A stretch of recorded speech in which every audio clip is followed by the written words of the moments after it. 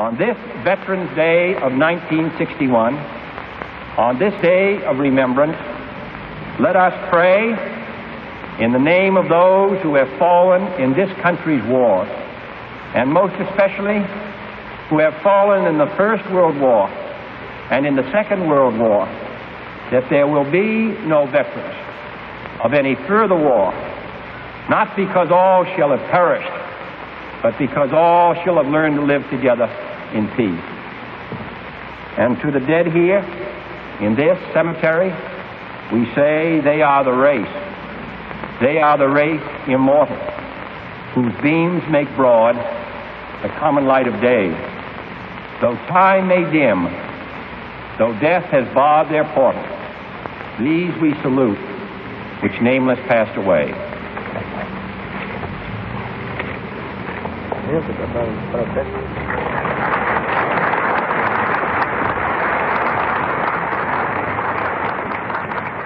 Much is at stake for the country, dubbed by many the land of freedom, the land of opportunity, the land of justice, the land of promise and peace. 2 centuries ago, men dedicated a constitution for the land that earned us those titles. Whether it will remain so is in question. Before us is the task not to repeal laws or simply to institute new ones, but to regain the very character which made America, to restore its integrity, and to do so with the very same conviction that drew thousands of men to die for its preservation. In this week's LPAC in Action, I invite you to write the history deserving to the progeny of 2013. That the descendants of this age will read about our days, how the hours were dark, and the chances of their future seemingly lost, but for the persistence of a few who remained defiant and dedicated to the enactment and reinstitution of laws which serve to secure the perpetuity of this nation's purpose. Mr. LaRouche, can the United States mold a new constructive strategy in the Middle and Near East by forging a more inclusive relationship with Iran, Russia, China, and India, and other states in the region? If so, will that be the end of the Sykes-Picot Agreement? What approach do you envision to achieve such a strategic arrangement? There is about one way, and only one way, that this could be pulled off. First of all, it can be done, but what has to be done, it has to start from the United States. And the United States has to put Glass-Steagall into place first. Doing that first creates the basis in the United States Glass-Steagall system for relating now other nations to the same thing as the Glass-Steagall system. In other words, without starting with a Glass-Steagall system, or the equivalent of a Glass-Steagall system, you could not possibly accomplish this. However, if the United States, which is the homeland of Glass-Steagall, starts the process, then the other nations will have very little difficulty in adapting themselves to almost an identical policy. That's what will work. The fight for Glass-Steagall is about opening the way for the much-needed paradigm. Without it, we face more than economic ruin, but the prospects of a new world war. Without Glass-Steagall, taxpayers remain the servants to the unpayable debts of J.P. Morgan, Goldman Sachs, and the other Wall Street banks that have waged war against America's economy since John F. Kennedy's death successfully, and which is the domestic source of corruption within Washington, D.C. This week, efforts by LaRouchePAC gained more ground to refocus the post-shutdown environment within the D.C. Beltway with the introduction of a Glass-Steagall resolution into the Michigan State Senate. This is excellent timing also. This is the outside the Beltway hitting, directly asserting leadership on inside the Beltway. The resolution was sponsored by a Democrat from Detroit, which is not an accident. He has 7 co-sponsors as of now, 5 at the time of filing, and another 2 have joined since. Those are 6 of them Democrats and 1 the Republican, is from the leadership of the Republican group in the state Senate. Resolution 98, sponsored by State Senator Burt Johnson, was made public October 23rd. It voiced acknowledgement that it is not acting alone, stating, whereas, as of September 9, 2013, 18 states have filed resolutions demanding immediate action to return to Glass-Steagall. Maine and South Dakota have passed those resolutions through both houses of their legislatures. In the remaining states, legislative action is still pending. And stating further their purpose in so joining, that, whereas overwhelming pressure must be brought to bear on members of the U.S. House of Representatives and U.S. Senate to take action to pass this important legislation.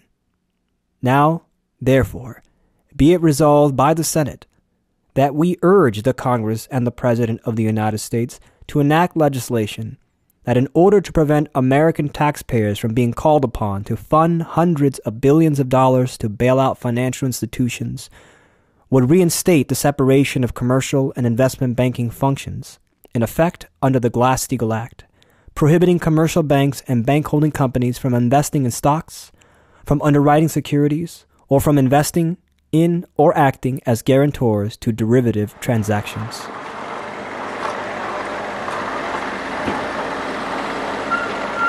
Michigan's intervention coincided with the day of action within Washington, D.C.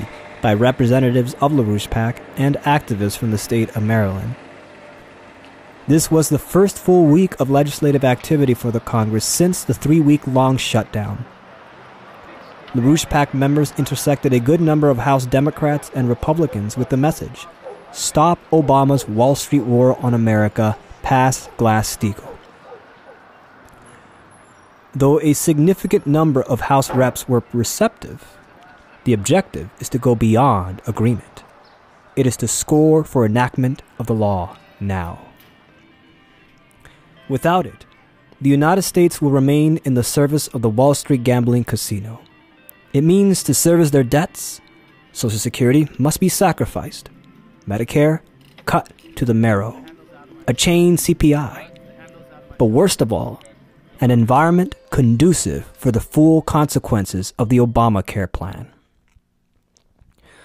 While media outlets fostered the debate regarding glitches to the Obamacare website, making it difficult for thousands to register, if at all, the content of the so-called Affordable Care Act seemed to be swept under the rug. That the premise of its crafting was based on the idea that there are some lives not worthy of living. Peter Orszag, former OMB director, made it clear, and Obama intersected the notion using the example that it should be questioned whether it was worth giving his grandmother a hip replacement given that she was terminally ill, as published in his interview with New York Magazine on April 28, 2009. To this, EIR magazine earlier in the week published a fact sheet exposing how Obamacare is threatening lives, not saving them, which was joined by a public press statement by Dr. Mark Shelley, practitioner of Port Allegany, Pennsylvania, on October 24th. From my perspective as a family practitioner, and from my concern as a citizen, and for my fellow man, I must speak out to explain the dangers that I see in the implementation of American health care today, as exemplified by what is known as Obamacare.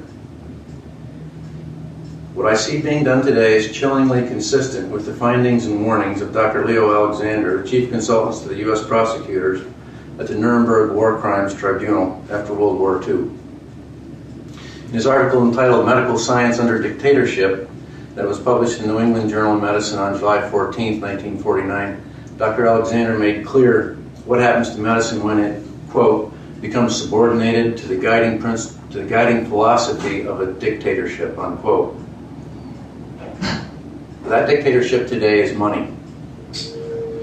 Medicine and economics are joined at the hips, but in real economics, economic considerations and monetary considerations are not identical.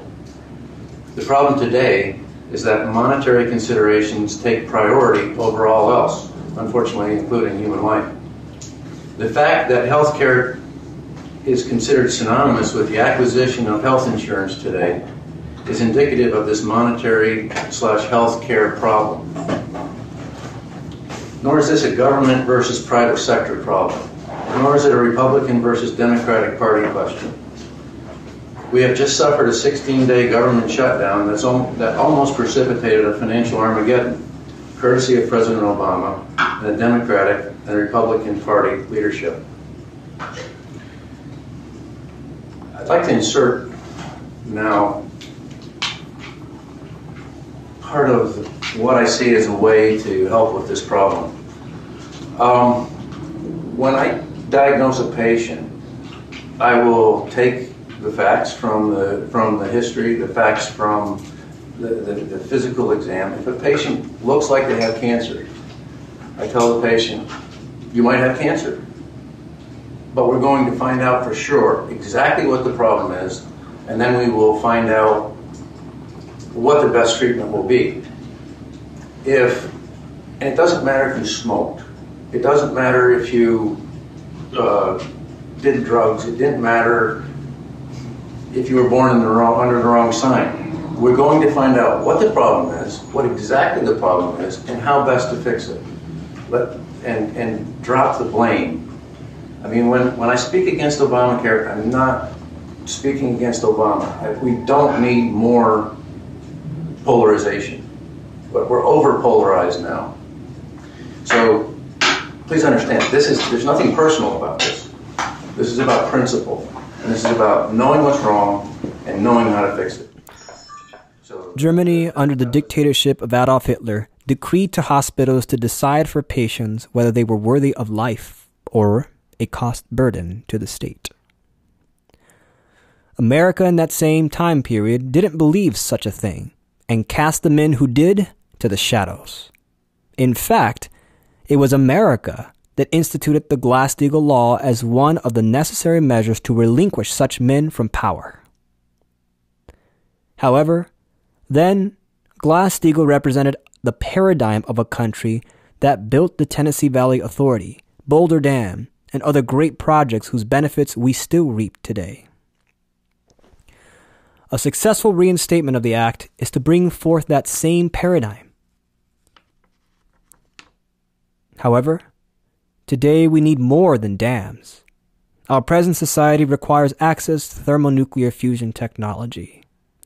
To understand how the harnessing of the plasma state will transform existing society as we know it, in terms of how we generate electrical power, and how it will evolutionize the process of mining mineral resources.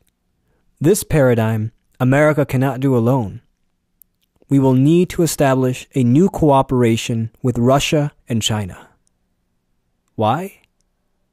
Because they are already doing it. Now, lastly, going over to Asia, where a different world is being worked on, as Lynn said, as people responding to what they know is an existential threat of thermonuclear war. We'll have some more details on it, but we have more coming out of the Indian Prime Minister and Singh and Putin, after they met, issued a joint statement expressing their convergence on Syria, Iran, and Afghanistan. And Tanu points out that is perhaps the first time that India and Russia have spoken out jointly on Iran. But I find it very exciting that Medvedev, in his trip to China, went to the province to Haifa, where the Chinese University of Science and Technology is located, wherein is embedded its fusion facility at the Institute for Plasma Physics.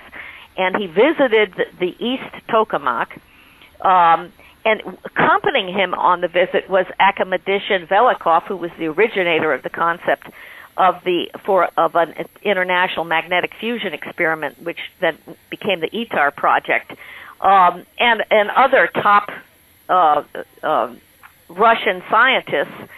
And he delivered a talk there to students in the faculty at the University of Science and Technology, which he emphasized the long history of cooperation between Russia and China in the area of science and technology. In addition to Russian Prime Minister Medvedev's visit to China's fusion facility at the Institute for Plasma Physics, there has been a growing drumbeat from Russia to renew calls for international cooperation of a strategic defense of Earth, namely, developing an international system to detect and deflect asteroids that may pose a threat. The renewed calls came as a result of the discovery of a 410 meters in diameter asteroid scheduled to fly by Earth in 2032. The discovery made by the Crimean Astrophysical Observatory in Ukraine at the time of detection had a 1 to 63,000 chance of colliding with Earth. NASA recently hiked the threat to 1 to 9,090 chance. Eurasia's pattern is to adopt policies that serve the interests of people. Nuclear technology and asteroid defense are vital to the perpetuity of the human species. Obamacare and budget cuts are not. We should reinstate Glass-Steagall to put the lords of the budget cutters out of business, that we may institute a new business, a business almost entirely forgotten for 50 years, a business that promises abundance and opportunity, dignified employment, and the elimination of poverty by offering the poor the opportunity to work. Where all seem lost, this is the story I wish for the descendants of our age to read in the books of 3013. A story written by the men and women of today, not by the pen, but by the content of their own hearts. By an age that abandoned the errors of their ways, and rather grew dedicated to restore the honor of the few men who founded this country on our behalf 200 years ago, that many languages called us the land of freedom, the land of opportunity, the land of indiscriminate justice, of promise, and of peace. Call the 1-800 number before your screen. Get involved.